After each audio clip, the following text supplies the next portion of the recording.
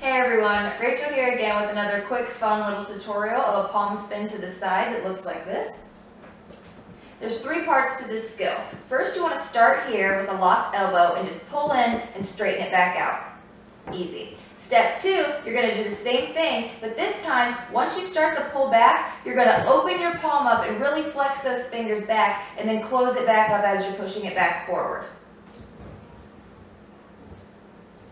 Step three, you're going to put a spin on it, and you're going to spin it forward, and I would start with maybe a half spin, and then you can work your way up to one or more. So you're going to start the pull back first to get the momentum coming towards you, then start the twist, then open your palm and close it all back up as you're pushing it forward.